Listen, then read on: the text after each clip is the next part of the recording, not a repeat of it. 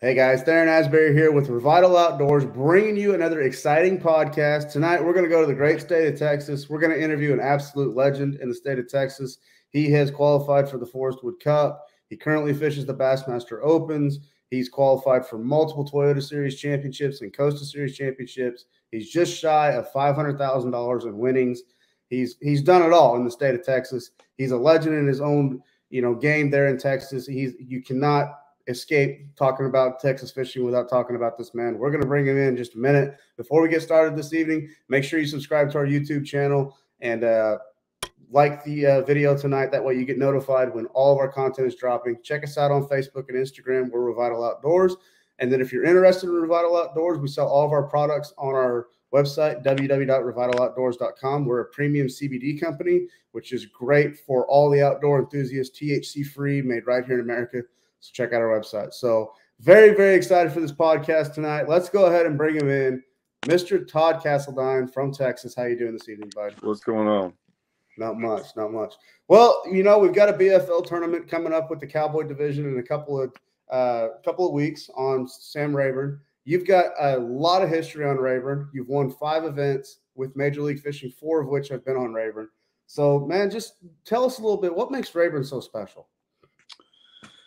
Man, it's just one of those lakes that, there's probably like 2 or 3 of them across the country, and Rayburn's one of them. And it's just, there's a lot of things. It has a lot of history, right? With a lot of big tournaments. Bass has been going there for years.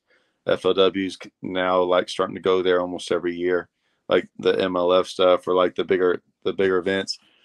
And what's crazy is a lot of people don't know this. There's more tournaments on Rayburn than any lake in the country. Really? We average over 300 tournaments a year.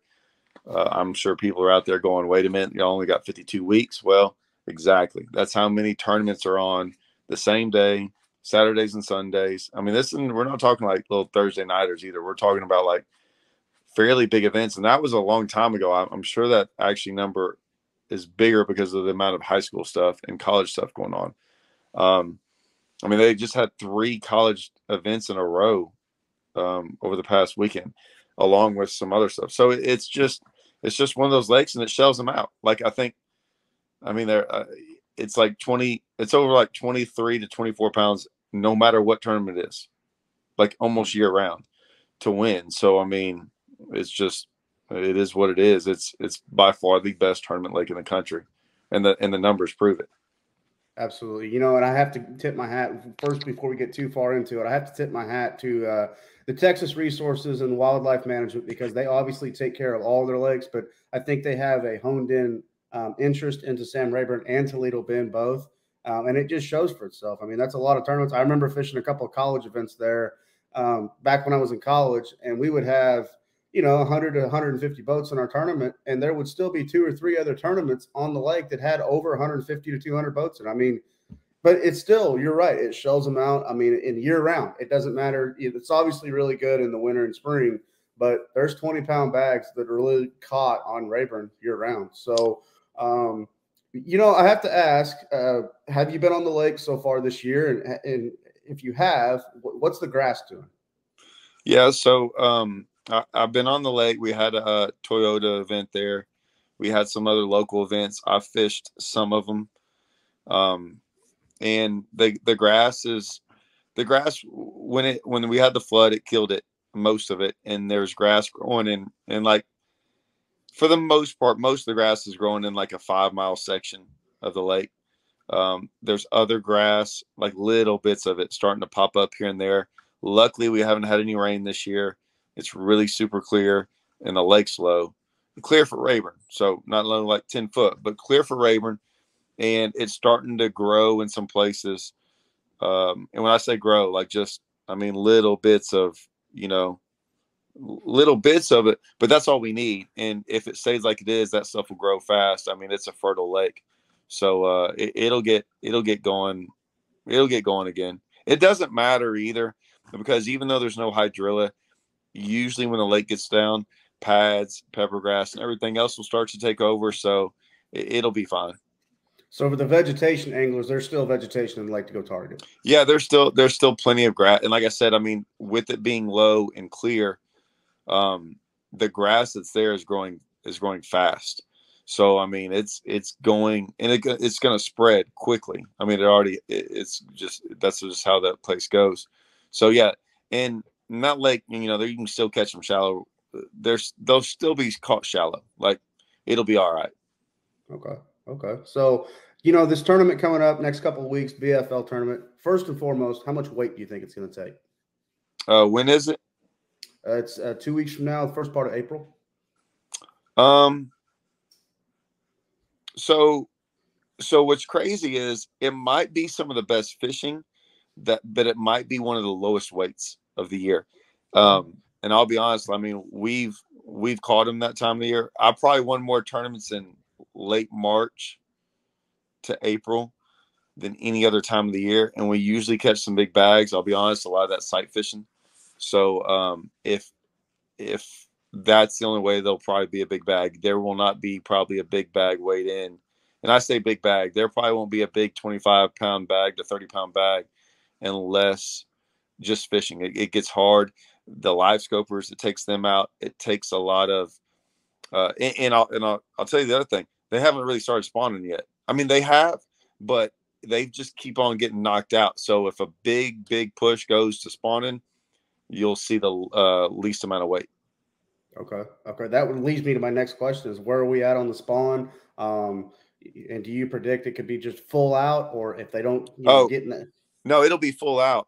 But like I said, some of the tournaments we used to win when it was full out weren't that big of weights. I mean, Really? a lot of those tournaments that you even talked about, I won them with 20, 21 pounds. Some of them more, but yeah, it becomes hard. And when they all go push, depending on the day and stuff, I mean, if you can't look at them, it just becomes a hard way to catch them. Rayburn and Toledo are both like that. Most lakes are like that. Like when lakes get really, really tough, it usually means they hit the bank and they go to spawning, and it's actually not. It's a lot really easy to catch fish. It's hard to catch those big bags because they all spread out. And so, I mean, you take a lot of there's no deep fish, there's no live scoping, it takes a lot of things out. So it usually only makes one way to catch them, one or two ways, and those usually aren't ways to go catch giant bags.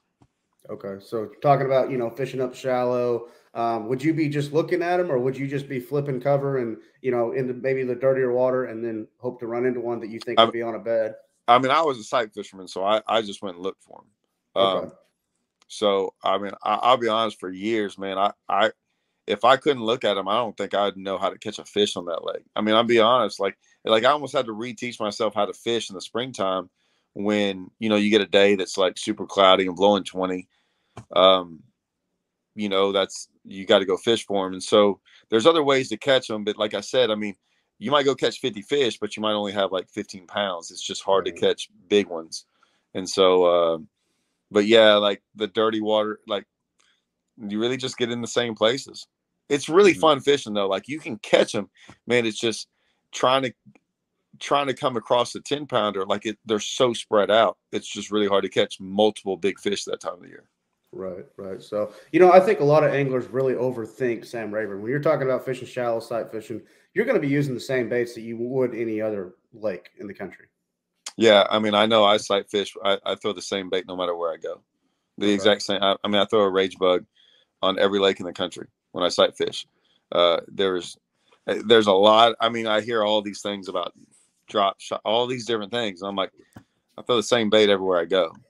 I mean, literally the same setup. There's nothing ever changes. So yeah, I mean, I think this is the one time of the year, like you can do a lot of stuff on Rayburn and people are starting to figure this out.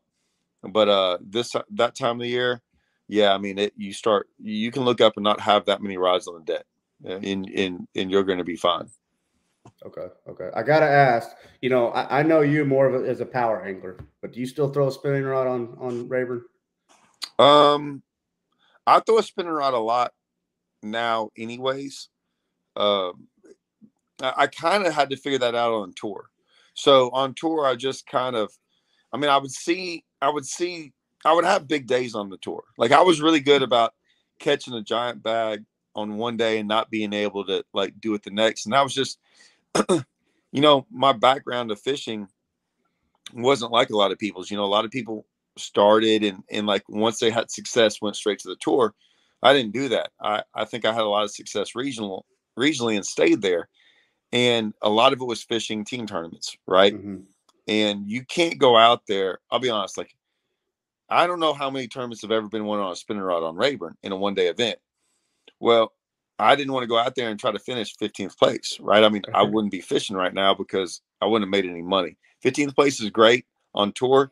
15th place in a team event, even if it has 300 people, you're winning like $1,000. You're not going to break even. Yeah. I mean, so you had to constantly, like, I had to teach myself to like go for giant bat, like go all in. And then on tour, I did that, but then it backfired a lot, right? I mean, or it just was what it was. And so I got better with the spinning rod, learned how to do it, and so now, yeah, I throw it in there. Like I have a spinning rod on my deck every single tournament for the past 3 years. I'm not saying I'm the best with it, but I will use it, and I have a lot of confidence in it. Like it's not a big deal anymore. Right. So, okay.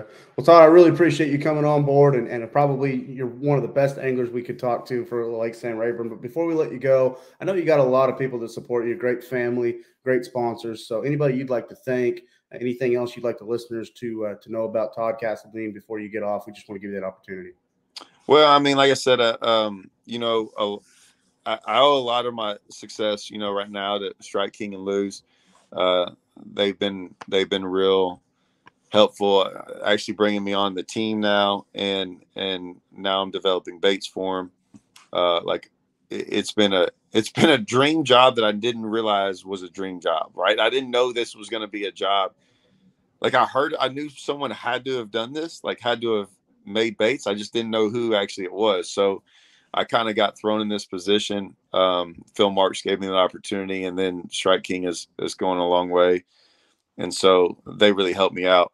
So I appreciate them still letting me kind of turn fishing into this other avenue of innovation with baits. Like that's kind of my shtick thing. So yeah, them, and like I said, I got my YouTube channel that I started only because of FLW. Right, FLW, when I got on, they made me get a camera, and I barely knew how to turn that thing on. They used to make fun of me because I knew nothing about it, how to go buy a computer, all this stuff. And now, like 2 years later, I'm putting out videos, twice a week, and figured it all out. And so, yeah, if you want to go check out some of them, I try to do stuff different, guys. I try not to be the regular old YouTube guy. I'd never wanted to be that guy. Whatever that, I'm not dogging. I'm just saying, like, I try to make it as real as possible from a true fisherman that fishes on tour and tournament stuff like that. That's what I tried to bring. Not a lot of other stuff. So if y'all know what I mean. You focus on fishing. I'll just say it right here, clear. You focus on fishing. You give the information that is actually helpful to anglers, and really just kind of dives into your lifestyle as an angler. And I mean, it's helpful, and it's just raw material, as real as it gets. Yeah, I try to be as real as it gets. And like I said, fishing is always first. Like when people ask me about the YouTube stuff and cameras, I'm like, hey, look, I forget sometimes it's on. Fishing will always be first, YouTube second. But then I try, but that's the only way to make it real. So I'm not going out there trying to make YouTube videos. I just fish and then figure out how to make a video after that. So absolutely, it's been pretty cool. I've enjoyed it. I really like it. Cool. Before we let you go, one last question. What are you fishing this year? I know you're still fishing the opens. Are you fishing them all, or? Yeah, no. So I'm fishing the Central Division. I'm fishing the Southwest Division of the Toyotas. I mean, even this year, I think I fished like 5 bass champs. I fished the TXTT. I fished the Brandon Belt tournament. We just got back from LBJ. We did back-to-back bass champs at LBJ. Mm-hmm. I think I got, what's next weekend? A TXTT on Cedar Creek. So, I pretty much have a tournament. I'll probably have a tournament for the next 4 months every weekend, sometimes 2 a weekend. I'm just fishing. It's kind of like what I used to do, man. I just fish whatever's in front of me. I got you. So, and you fished a long time and made a lot of money in Texas before you made that leap to fishing regionally or even nationally, you know, when you made that tour. So, well, Todd, it's been an honor having you on with our podcast, Revital Outdoors. For everybody listening, make sure you follow Todd Castledine on Facebook and Instagram. Check out his YouTube channel. Give him a subscribe as well. He's got like 20,000 followers, and he gives great information, as real as it gets. So please check out Todd and follow him. From all of us at Revital Outdoors, thank you for tuning into another podcast. God bless, be safe, and we'll talk to you on the next podcast.